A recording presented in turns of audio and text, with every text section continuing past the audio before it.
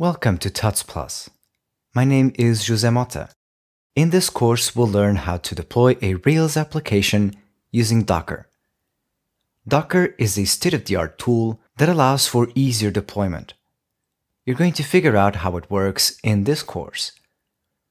As far as the Rails application goes, we're going to build a very simple one. We're going to include a couple of models and a standard set of migrations that will serve as a proof of concept to connect to a database. We're going to focus our attention on building a Docker image that will support a Ruby environment, such as including all of the software packages, a Ruby version, and a database. The database will be included in a separate container, as you'll see in the middle of the course. Most likely you are interested in using Docker already. I have found some strong points about using Docker. The first one is isolation. The entire application infrastructure is centered in an isolated container.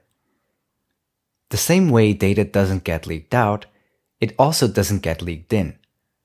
The isolation that Docker provides is outstanding. You only expose as much as you want to, and you will see that once we start connecting all of the images together and expose a certain port for us to navigate through. The other great thing about Docker is portability. Throughout my experience, I could tell that it was really easy to port the environment from one machine to the other. Through the use of the Docker file and a standard set of scripts, we will be able to replicate the environment over and over again.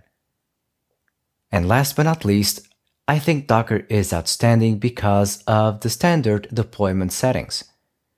The Docker file is a tremendous asset.